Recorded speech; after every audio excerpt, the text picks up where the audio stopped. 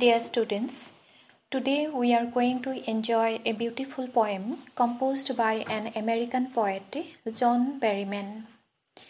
আজি আমি জন বেৰিমেন নামৰ এজন আমেৰিকান পয়েটে ৰচনা কৰা দ্য বল পয়েম নামৰ কবিতাটো পঢ়িবলৈ লৈছোঁ।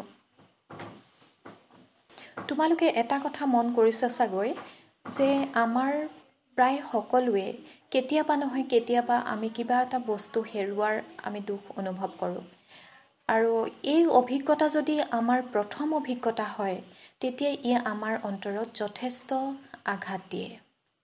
আৰু যেতিয়া আমি লাহে লাহে ডাঙৰ হৈ যাওঁ আৰু এই অভিজ্ঞতাবিলাকৰ লগত আমি চিনাকি হৈ সেই অভিজ্ঞতাৰ লগত আমি এডজাষ্ট হ'বলৈ আমি শিকি যাওঁ, তেতিয়া আমি এটা সময়ত এই আমাৰ যি হেৰুৱাৰ বেদনা ই সাধাৰণেই হওক বা মূল্যৱান কিবা বস্তু বা সম্পৰ্কই হওক, আমি এই অভিজ্ঞতাবোৰ সহ্য কৰি যাবলৈ শিকি যাওঁ। আৰু এই অনুভৱবিলাকক লৈয়ে এই অনুভৱৰ ভিত্তিতেই জন বেৰিমেনে এই সুন্দৰ কবিতাটো ৰচনা কৰিছে। এতিয়া এই দ্য বল পয়েম নামৰ কবিতাটো পঢ়িবলৈ যোৱাৰ আগতে আমি জন বেৰিমেনৰ বিষয়ে আমি অকণমান জানি লওঁ। জন বেৰিমেন হ'ল আমেৰিকাৰ এজন বিখ্যাত কবি। তেখেতৰ জন্ম হৈছিল 1914 আৰু তেখেতৰ মৃত্যু হৈছিল 1974। এতিয়া জন বেৰিমেন হ'ল আমেৰিকাৰ আধুনিক কবি জগতৰ এটা পৰিচিত নাম আৰু তেখেত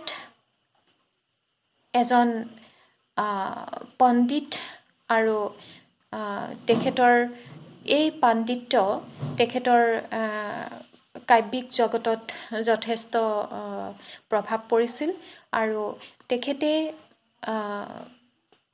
যি কবিতা ৰচনা কৰিছিল তাৰ ভিতৰত যিবিলাক ড্ৰিম ছংছ আছিল, সেই ড্ৰিম ছংছবিলাকৰ কাৰণে তেখেতে বিশেষভাৱে খ্যাতি লাভ কৰিছিল।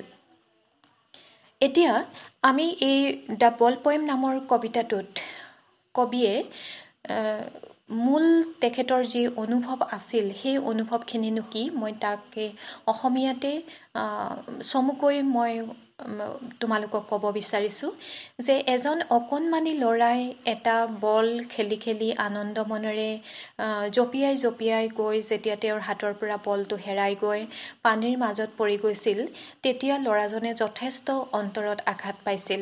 আৰু সেই অকণমানি ল'ৰাজনৰ কাৰণে সেই যি বল হেৰুৱাৰ যি বেদনা, সেই বেদনা তেওঁৰ কাৰণে জীৱনৰ প্ৰথম অভিজ্ঞতা আছিল। আৰু কবিয়ে সেই ল'ৰাজনৰ দুচকুত যি বেদনাদায়ক যি অনুভূতি আৰু যি তেওঁৰ মুখত ফুটি উঠা যি দুখৰ অনুভৱ, সেই অনুভৱখিনিৰ পৰা ল'ৰাজনে কি শিকিব গৈছে সেই কথাখিনিকে সুন্দৰভাৱে এই কবিতাটিত প্ৰকাশ কৰিবলৈ চেষ্টা কৰিছে। Now I am going to recite the poem. Listen to me. The ball poem. What is the boy now who has lost his ball? What is he to do? I saw it go merrily bouncing down the street and then merrily over. There it is in the water.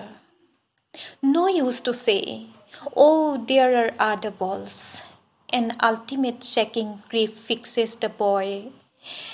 As he stands rigid, trembling, staring down all his young days into the harbor where his ball went. I would not intrude on him a dime, another ball is worthless. Now he senses faster responsibility in a world of possessions. People will take balls. Balls will be lost always, little boy. And no one buys a ball back. Money is external. He is learning well behind his desperate eyes the epistemology of loss, how to stand up, knowing what every man must one day know and must know many days, how to stand up. এতিয়া আমি কবিতাটো অসমীয়াতে আমি অৰ্থবিলাক পঢ়ি চাওঁ। তোমালোকে ভালদৰে মন কৰি যাবা। What is the boy now who has lost his ball? What is he to do? I saw it go merrily bouncing down the street and then merrily over. There it is in the water. কবিতাটোত কবিয়ে নিজেই কথাখিনি ল'ৰাজনৰ কথাখিনি নিজেই ক'বলৈ চেষ্টা কৰিছে আৰু তেওঁ কৈছে যে ল'ৰাজনে এতিয়া কি কৰিছে।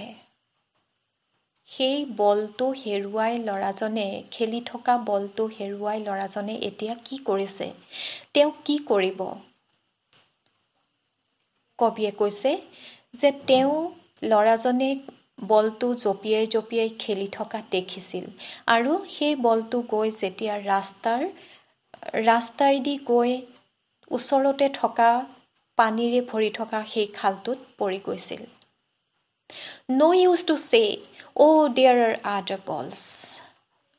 আৰু তেওঁ অনুভৱ কৰিছিল যে সেই সময়ত ল'ৰাটোৱে প্ৰথম তেওঁ হাতৰ পৰা বলটো হেৰাই যোৱাৰ যিটো দুখ অনুভৱ কৰিছিল, তেতিয়া কবিয়ে অনুভৱ কৰিছে যে তেওঁক আৰু এটা এইটো বল হেৰালে আৰু বহুত বল আছে বুলি কোৱাৰো কথাবোৰ অৰ্থহীন যেন অনুভৱ কৰিছিল। An ultimate checking grief fixes the boy. এটা যেন চূড়ান্ত এটা দুখে, খুব গভীৰ এটা দুখে যেন ল'ৰাজনক জোকাৰি গৈছিল। As he stands rigid trembling. ল'ৰাজনে যদিও থিয় হৈ আছিল স্থিৰ হৈ, তেওঁ যেন কঁপি গৈছিল। Staring down all his young days into the harbor. আৰু তেওঁৰ সেই পানীৰ মাজলৈ, সেই খালটোৰ মাজলৈ চাই থকা তেওঁৰ চকুহালে যেন সৰুকালৰ সেই স্মৃতিবিলাক ভাহি আহিছিল। Where his ball went. য'ত সেই বলটো গৈ পেলাই পৰিছিল তালৈ তেওঁ একেথৰে চাই তেওঁৰ সেই সৰুকালৰ স্মৃতিবিলাক যেন কঢ়িয়াই আনিছিল। I would not intrude on him. কবিয়ে কৈছে যে মই তেওঁৰ কথাত, তেওঁৰ দুখত মই ভাগ ল'ব বিচৰা নাছিলোঁ। A dime, another ball is worthless. হয়তো সেই বলটো এটা মুদ্ৰাতেই হয়তো সেই বলটো কিনিব পৰা গ'লহেঁতেন, কিন্তু ইও তেওঁৰ কাৰণে অৰ্থহীন। Now he senses first responsibility in a world of possessions. আৰু এতিয়া সেই ল'ৰাজনে সেই যিটো বল হেৰুৱাৰ অভিজ্ঞতাৰ পৰা তেওঁ বস্তুবাদী জগতখনৰ যিটো দায়িত্ববোধ, সেই দায়িত্ববোধটো যেন অনুভৱ কৰিছে। People will take balls. Balls will be lost always. মানুহে সদায় বল ল'ব পাৰিব আৰু বলটো সদায় প্ৰায়ে হেৰাই গৈ থাকিব। Little boy and no one buys a ball back. আৰু সেই সৰু অকণমানি ল'ৰাজনৰ কাৰণে তাৰ অনুভৱ আছিল যে কোনেও তাক সেই হেৰুৱা বলটো কিন্তু কোনেও আনি দিব নোৱাৰে। Money is external. টকা হ'ল এটা বেলেগ বস্তু, বেলেগ কথা। He is learning well behind his desperate eyes. তাৰ সেই দুখেৰে ভৰি থকা সেই চকুহালিৰ আঁৰত যেন সেই কথাবোৰ শিকি গৈছিল। The epistemology of loss. ল'ৰাজনে হেৰুৱাৰ যি সত্যতা, আমি যে জীৱনত বহুত বস্তু, বহুত সম্পৰ্কই আমি হেৰুৱাই দিব লাগে, সি সাধাৰণেই হওক বা মূল্যৱানেই হওক, সেই যিটো জ্ঞান, সেই জ্ঞানখিনি যেন ল'ৰাজনে শিকি গৈছে। How to stand up. আৰু কেনেকৈ সেই হেৰুৱাৰ দুখৰ মাজতে কেনেকৈ আমি আকৌ পুনৰ থিয় দিব লাগিব, কেনেকৈ জীৱনটো আগুৱাই নিব লাগিব, সেই কথাবোৰো যেন তেওঁ শিকি গৈছে। Knowing what every man must one day know. আৰু সেই কথাবোৰ শিকিছে যিবোৰ কথা প্ৰত্যেকজন মানুহে প্ৰতিটো দিনত শিকি যাব লাগিব। And most know many days how to stand up. আৰু বহু মানুহে যিবিলাক কথা জানে, যিবিলাক শিকি যায়, সেইবিলাক কথাও তেওঁ শিকি গৈছে যে কেনেকৈ জীৱনত পুনৰ সেই হেৰুৱাৰ বেদনাৰ ভেটিতে আমি কি কৰিব লাগিব, পুনৰ আমি জীৱনটো আগুৱাই নিব লাগিব। আমি সেই হেৰুৱাৰ বেদনাৰ ভেটিতে আমি পুনৰ থিয় দিবলৈ শিকিব লাগিব। কবিতাটো এনেদৰে কবিয়ে শেষ কৰিছে আৰু এই কবিতাটো আমি পঢ়াৰ লগে লগে সকলোৱে হয়তো এটা কথা মন কৰিছোঁ যে জন বেৰিমেনৰো এই কবিতাটো এটা ৰিফ্লেক্টিভ পয়েম হয়, কিয়নো মোৰ আগৰ ভিডিঅ'ত তোমালোকে এটা কথা মন কৰিছিলা চাগৈ, আমি ৰিফ্লেক্টিভ পয়েমৰ বিষয়ে আমি জানিছিলোঁ যে ৰিফ্লেক্টিভ পয়েম হ'ল এনেকুৱা ধৰণৰ কিছুমান পয়েম য'তে কবিয়ে দুটা অৰ্থ প্ৰকাশ কৰিবলৈ চেষ্টা কৰে তেওঁৰ কবিতাৰ জৰিয়তে, যে এটা হ'ল তেওঁৰ সাধাৰণ মিনিং প্ৰকাশ কৰে আৰু এটা হ'ল সেই কবিতাৰ ভিতৰত সোমাই থকা এটা ভিতৰুৱা মিনিং, যিটো মানে হিডেন মিনিং বুলি কোৱা হয়।